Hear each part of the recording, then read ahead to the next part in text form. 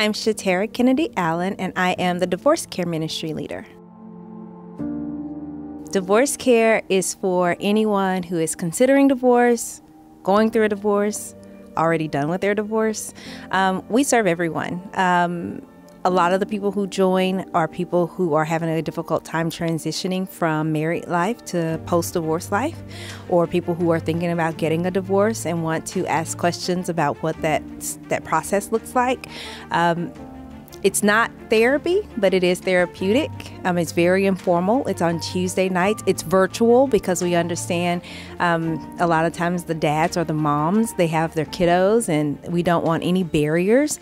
When you're going through a divorce, it can strap you financially, and so we don't want any reason for you not to come. I know I'm smiling, but it's a serious situation that we just try to help you through so that you can get on to the life God has for you. I think a lot of times people think, I'm getting divorced, God's mad at me, I'm embarrassed, I'm alone, I'm lonely, is anybody else going to want me? All of those questions can get answered in divorce care and so many more. And it's important that people know that they're not by themselves. So we try to cover you with love. We try to make sure that you understand God's purpose for you is not changed. Divorce is an event that happened in your life. It is not the end of your life. So come and join us so that we can help you get to the next chapter of your life. Well, seeing as how I did not expect to be divorced, and when I found myself going through one, I was devastated.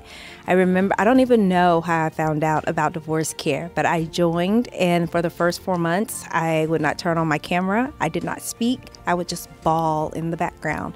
But it was comforting to listen to other people who were going through similar situations. And over time, I would turn on my camera, but I wouldn't speak. And then slowly I would speak, and then now I'm the Divorce Care Ministry Leader. So I think it's a true testament of what God has in His plan. You may not know it. You may not know what's all there for you from Him. But if you just come, keep serving, keep praying, keep moving forward, He'll reveal it in due time.